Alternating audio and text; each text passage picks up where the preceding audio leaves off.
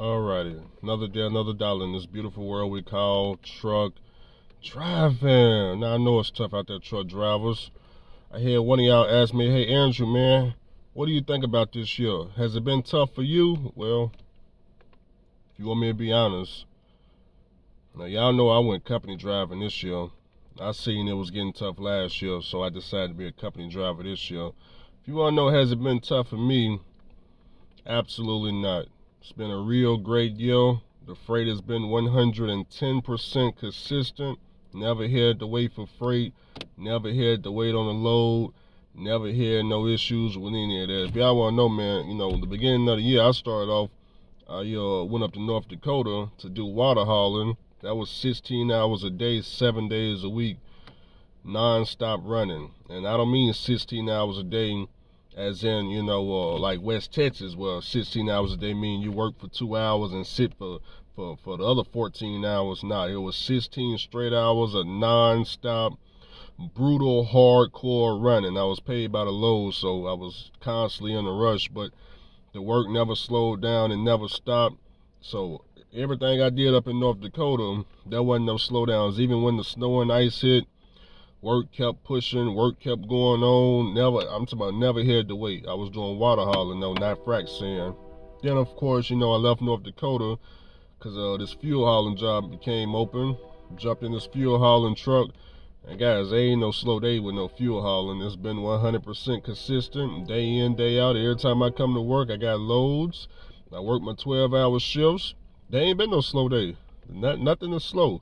So this year, I don't know anything about freight being slow. I hear what's going on. Understand, I know what's going on with trucking because I hear you guys and I watch other YouTubers to see what they got going on out there in the YouTube world, because y'all know I understand drive-in and the Russians and leasing a truck is tough right now, but I don't have experience with none of that. Therefore, I got to watch other people to hear and see what's going on out there, because let me tell y'all something. Me talking to these fuel haulers out here, none of these guys are broke. None of these guys know anything about what's going on outside of fuel hauling. They don't know that drive-ins, people out here suffering and they ready to off themselves in the truck.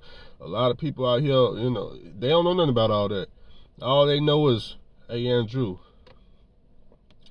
we've been getting $2,000 a week every week, man. I've been here 12 years. I've been here 15, 20 years. I don't know nothing about no slow. But what I can show you is, I can show you my year to date, this year, last year, the year before that. Andrew, man, every year I'm at $100,000, so ain't nothing slow. So that's the side of the industry I'm on right now.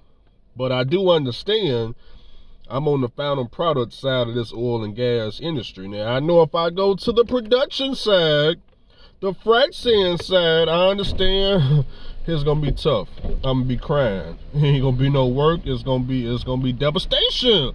I'll be out there having a protest in front of Halliburton about the work, about the money, about everything. So depending on what you're doing in trucking, it could be good or it could be tough. You just need to be on the right side of the industry. That's all. So this year has been gravy. It's been gravy. I've been just stacking this W-2 money and investing all my money into the stock market. It's not a lot of money. I'm not making the most that I ever made before. You know, I'm really not happy with what I'm doing. As far as company driving, you know, I would much rather be driving my own truck or not having to work day after day after day, unless it's some type of high-paying contract that I'm doing there and I feel, you know, good enough to be able to work. But in the future, what I really want to do, go back to my authority, and man, I want to be able to have my authority, drive trucks on the weeks or the months that I feel like it. When I don't want to drive a truck, you know, maybe do some insurance adjusting. If I don't want to do that, maybe I'm certified in HVAC. I can start posting ads and doing service work. I want to be able to do a bunch of different things other than relying on the CDL, because I know, me being my age, I don't have 30 years to go in trucking. This ain't gonna last till I'm 60. I already know that. Therefore, you know, need to start preparing now. Okay, I don't want to know what this is like when I'm 60. Now, if I was 50, 60 years old, that's totally different. If I was 50 or 60 years old today, then the only thing I would be doing is socking money up for retirement. You know, because you got another 10 years. I ain't got another 30 of this. I don't want to drive this truck for another 30 years. I'm already 10 years in. I started when I was 21 years old. I'm 9 years in this damn trucking thing. And guess what? I do not want to drive a truck no more. Now, let me sell some hope. The trucking is tough. A lot of y'all been blowing my phone up. Hey, Andrew, man, look, man, I understand you want to sell your equipment, Andrew, man. Y'all been inquiring about it, but y'all ain't sending no offers. So when y'all text my phone or send an email, man, make sure y'all send some offers. I may let it go. You just never know. I may let it go. I may let it go. Do you got some cash? If you got some cash, hey, you know, if you really want the $15,000 flat top, then send the offer, okay? Send the offer, and maybe I'll think about it. Okay, you want the classic, fine, go ahead and take it. Even though it's other classics you can get out here, you know, other flat tops you can get out here. If that's what you want, then fine, send the offer. Okay, but let me tell you one thing. I was watching the debates. Well, it wasn't really a debate. I was watching the Democratic, you know, convention. Then I was watching Trump. You know, I go back and forth watching both sides, but it's definitely looking nice and competitive. We got a lot of options out there, but you know, what I will say, you know, if one particular party wins, first thing I'm probably gonna do is tell y'all where I work. That's the first thing I'm gonna do. Y'all gonna know exactly where I work on day one. Day one, you know where I work. I'm gonna start promoting the particular company I work at until they fire me. When they fire me, I'm starting my authority, I'm gone, okay? So that's what I'm gonna do, because I'm starting to lose money by not being able to recruit y'all, because I know a lot of y'all trying to come off the road, you know, I understand. I done heard other YouTubers specifically name the company I work of them wanting to work here.